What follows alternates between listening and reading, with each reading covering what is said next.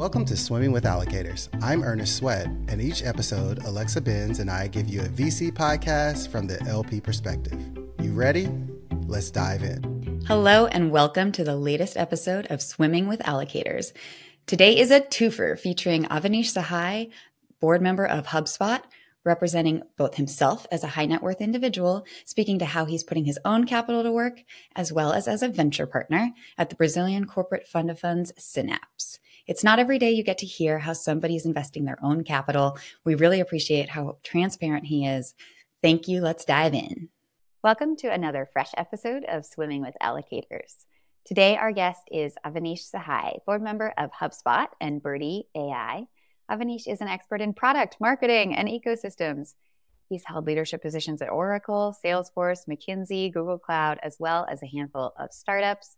We're eager to talk to him today in his capacity as a venture partner for Synapse, the Brazilian corporate fund of funds, as well as a high net worth individual making personal LP investments. Thank you for sharing your perspective today. Great, Alexa. Great to be here. And thanks for having me. You know, when thinking about as someone as an individual looking to invest in funds, but like what kind of led you to that? You know, you had some experience or, you know, you were around the Silicon Valley technology space. How did you then take that step to, I want to invest in funds? Yeah, look, I think it's first and foremost, you have to network, right? The access to becoming an LP is non-trivial. There is a lot of demand in some cases, especially the larger firms.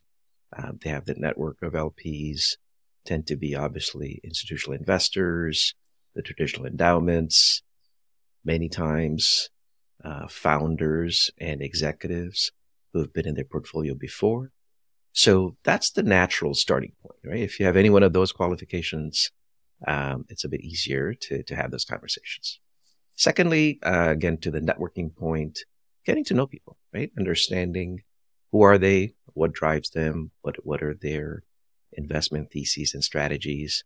And then third, I think frankly, as a network evolves, then network effects kick in, so to speak, which is you work with one, then you may join, have an opportunity to join an investment as a direct investor. And that one thing leads to another. You start, building your own ecosystem of interesting firms and funds, and also sometimes the companies themselves. So it's a progression. It's a journey to your point. So that kind of speaks to, one of my questions was, as someone who's an individual, how do you really do diligence?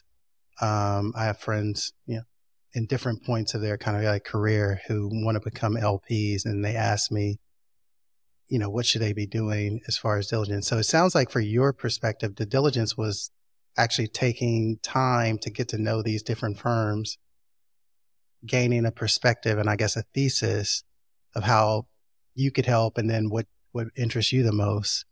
But was there anything kind of other tips and tricks of like how you got to this point and learnings that you had to help develop kind of the process to, I'm going to put a check to this firm versus this one? If you have the opportunity, it's not easy, but if you can talk to some of the portfolio companies of that fund, right? Talk to the CEO that received an investment, either currently or previously. Talk to some of the other executives, or maybe talk to some other co-investors, right? They will give you again, it's a small world. People know each other. They talk. So they, I think, will give you the most accurate perspective, right? It's not the fund memo. It's not the investment deck. It's really talking to people. And again, the benefit of having been here for so long, that is a relatively easy process. I know it's not as easy for everybody, but if there's a chance to do that, I would urge, prospective investors in this category to take that approach. Get to know people. When you think about founder to VC, it's like the it's not like Shark Tank at all, where you're hand in hat asking, please, sir, may I please have an investment? In fact, the founders that you want to be backing and the GPs you want to be backing are people who are sometimes difficult to get in touch with. And it's the who is selling who is much less clear than I think on a show like Shark Tank. Oh, 100%, 100% agree with that. Yeah. How do you think about allocation to private equity in the context of your personal wealth? You are in the room and you do know these people, but where does it sort of fit when you look at your retirement plan and it's sort of maybe what you want to pass along to your kids? Yeah. Look, I don't think there's a definitive or mathematical answer to that, right? But I sit down, with my spouse, with our set of advisors, say, okay, what's a range of allocations, right, that we should be considering for different types of vehicles? And could be direct investments in venture firms, could be through fund of funds, could be in, access to some more typical PE funds, and say, okay, based on the total assets that we have, liquid, non-liquid, short-term, long-term, etc., what's our comfort zone in allocation? So those are the kind of things you have to really sit down and think about, and then maybe start with a tiny percentage. And then as you feel more comfortable, as the process becomes a little bit more familiar, you can increase it to maybe high single digits or higher. But I think it's a journey and a process.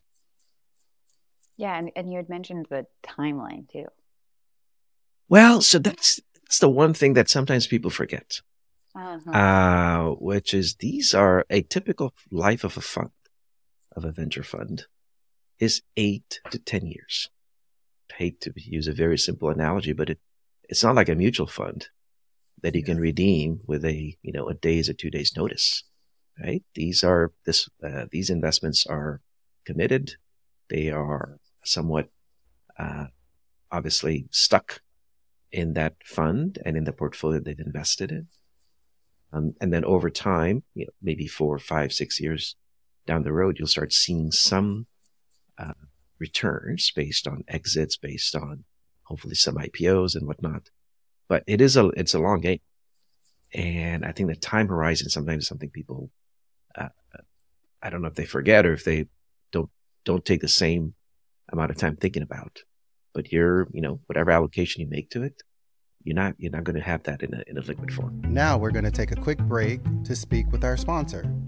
On the show today, we have industry expert and sponsor, one of my all-time favorite founders, John Ling, co-founder and CEO of Canopy.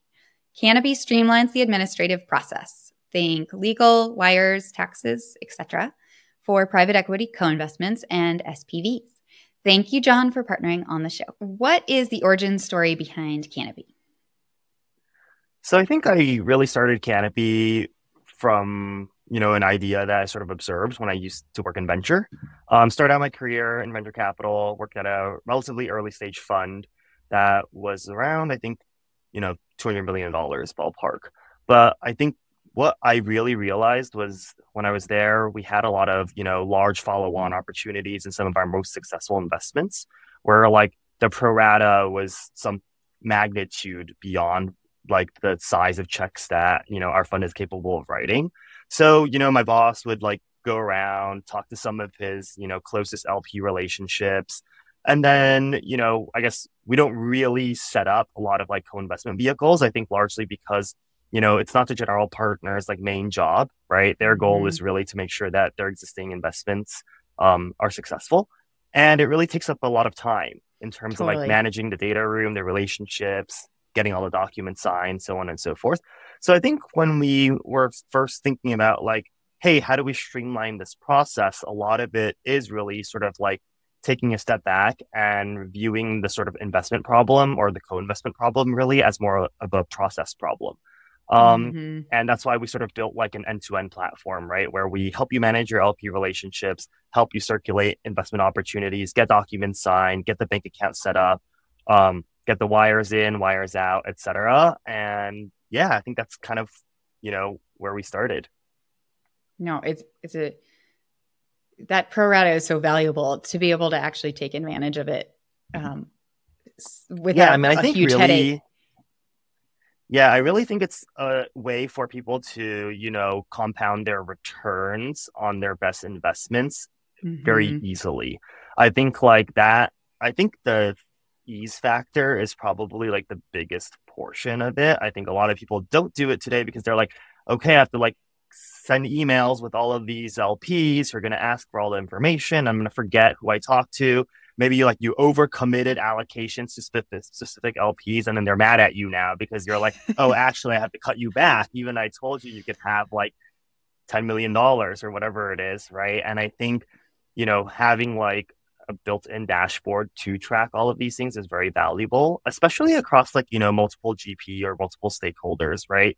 Where, a lot of times it's like, hey, maybe I hold really tight, LP relationships with these three people. My partner holds, really tight LP relationships with these other three people. And then we don't really talk, right? Throughout the day. It's not like we're on a Google sheet or something like that. I think most people tend to operate individually in silos and they only come together every now and then.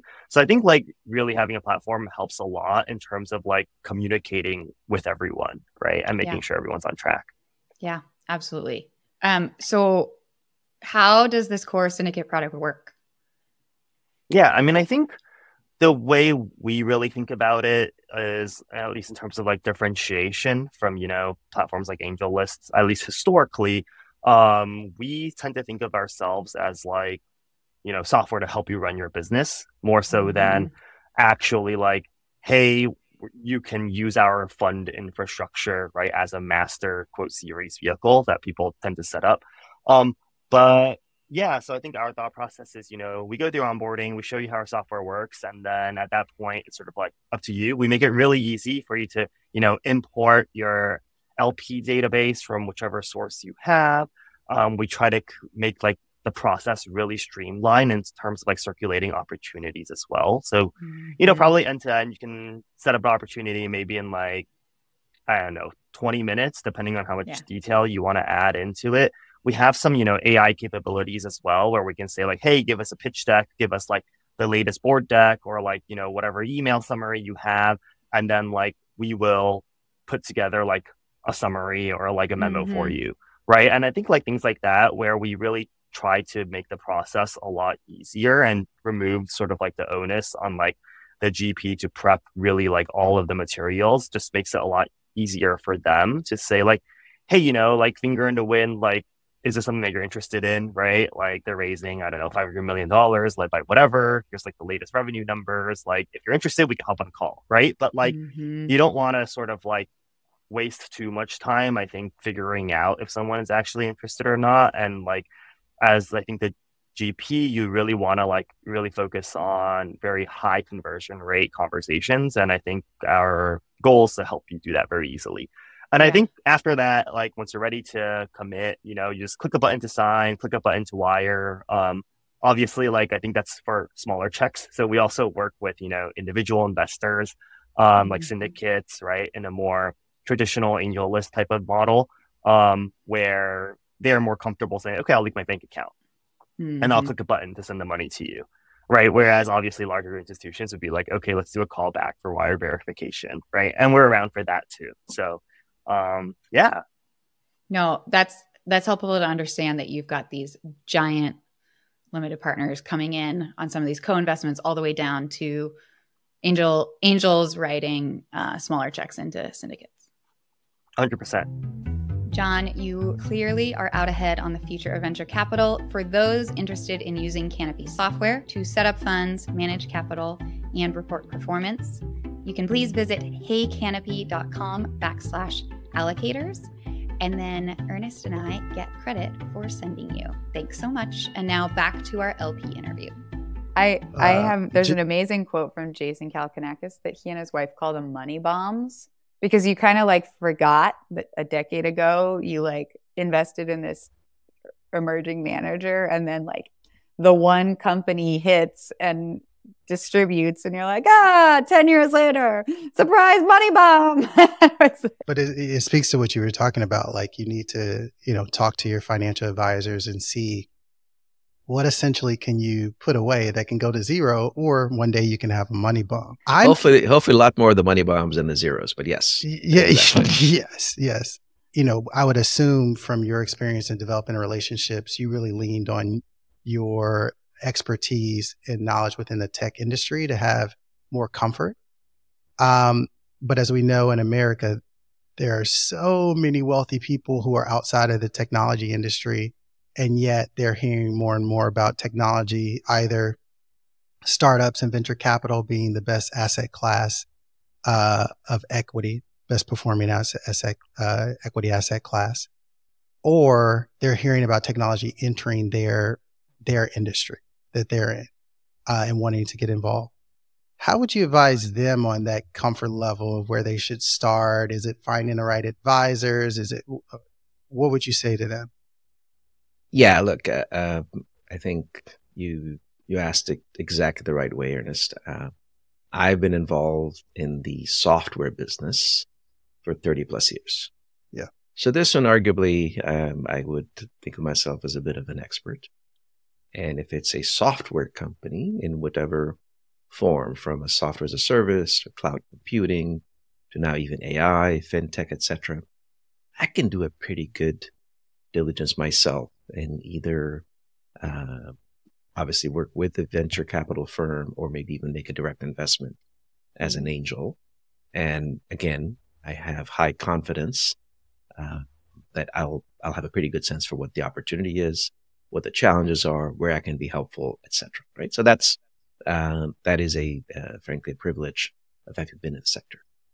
If someone is not coming from a particular tech sector, and we know again, there's biotech, there is life sciences, there is now, frankly, there's been a lot of crypto for a few years, right? All kinds of things.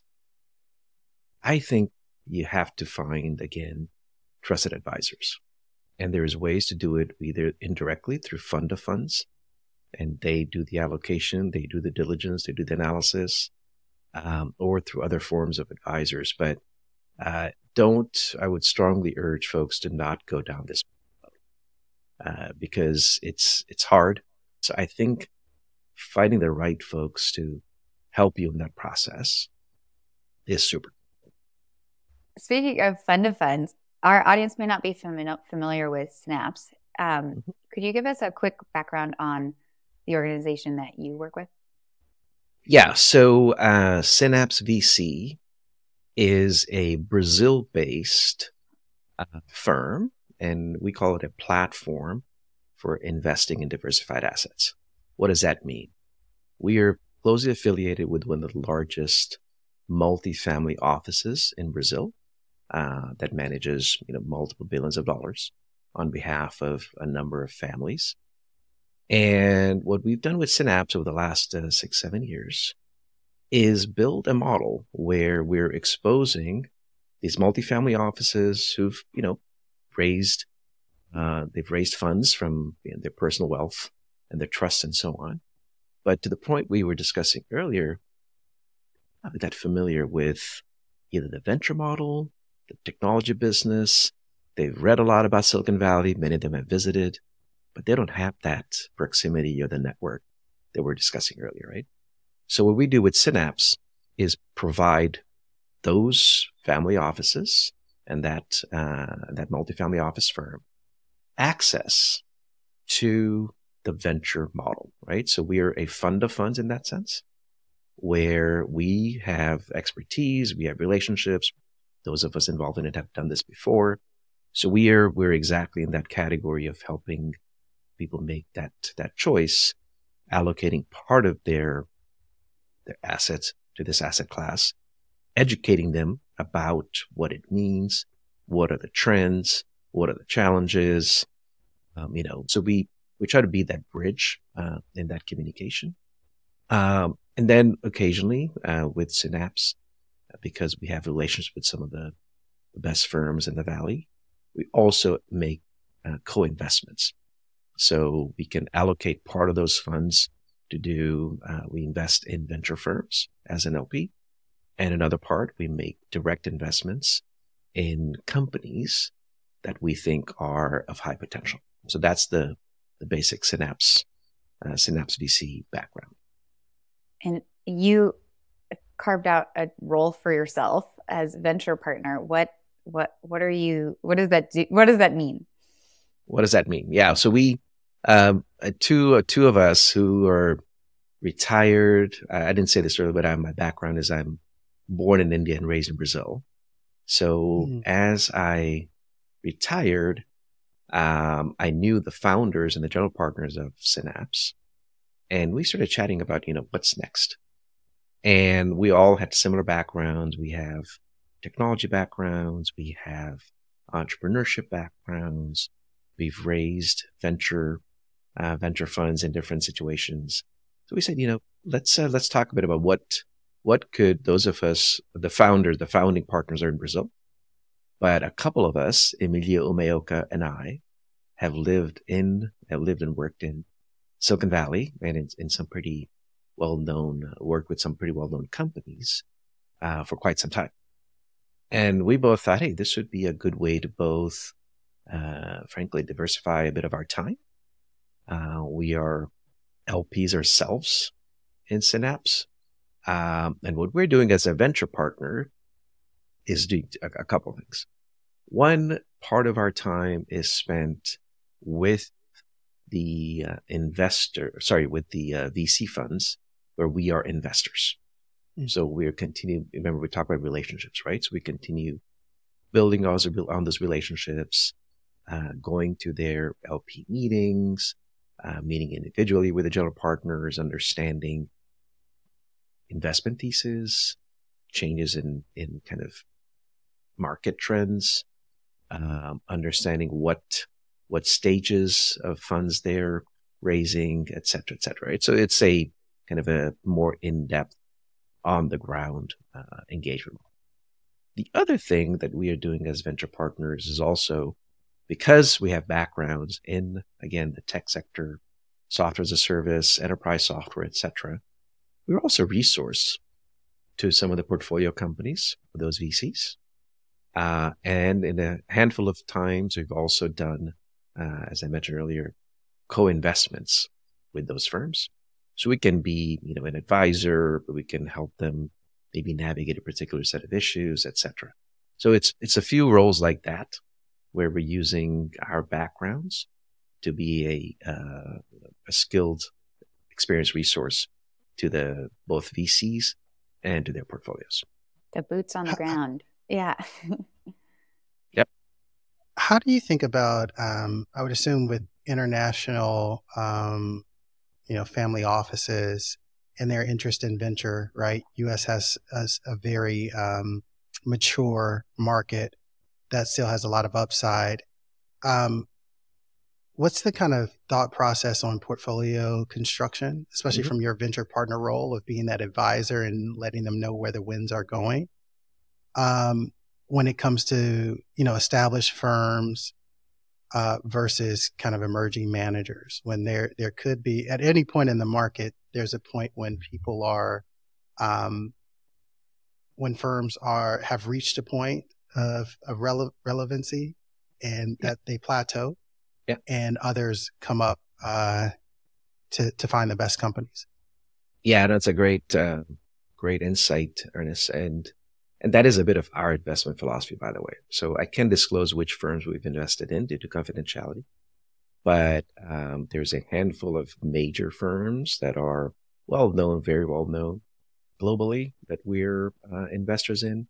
And then we've also picked a small number of emerging managers where we believe in their backgrounds, their theses, the early portfolio that they've built, et cetera.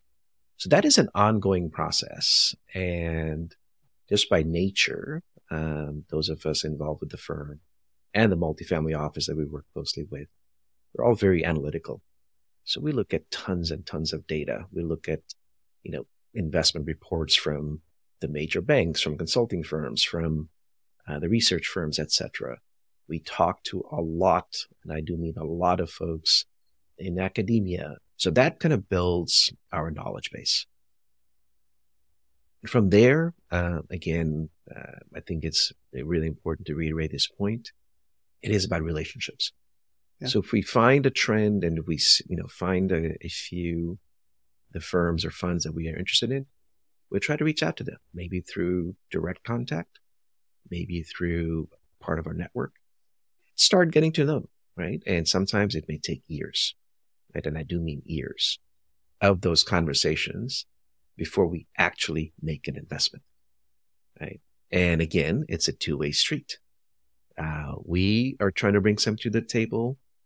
The firms and funds are looking for folks who can add something to their mix. So it is a set of ongoing engagements and conversations. It's not neither an overnight decision nor an overnight success, right? So these things take time. But we do try to keep a global perspective, right? So what's happening in India? What's happening in Israel? The cybersecurity space? What are some trends of things maybe happening in markets where we don't want to get into because we don't have, maybe confidence in the market opportunity or some of the investment thesis. So all those things are part of our regular process. Are there any exciting opportunities that you are focused on right now? So it's a bit trite saying this in 2023, but we certainly think that AI is obviously a trend that's here to stay. Someone said this, and so I'll quote it, but I can't attribute it because I don't remember who said it. And the point is, it's probably overhyped in the near term, but underhyped in the long term. So we believe that AI-based applications, not just the infrastructure, but also the applications and how it gets incorporated into other offerings and so on, whether it's in supply chain, whether it's in consumer apps, whether it's in stuff we do day to day, it's here to really make a massive difference. So a lot of our discussions, research, education, I did a session with the LPs of Synapse earlier this year to give them, to the point of the boots on the ground, give them a view from here, what it means, what some of the challenges are, what some of the risks are, etc. So that certainly is one we're, actively looking and involved in and so on. Another one that we're approaching, have not done huge investments in, is cybersecurity. We think that is a category where, again, the more digital we go, the more we have to be aware of all forms of bad actors, right? Whether they're internal, whether there's nation states, whether they're bad characters, etc. So I think that one still has a lot of future potential.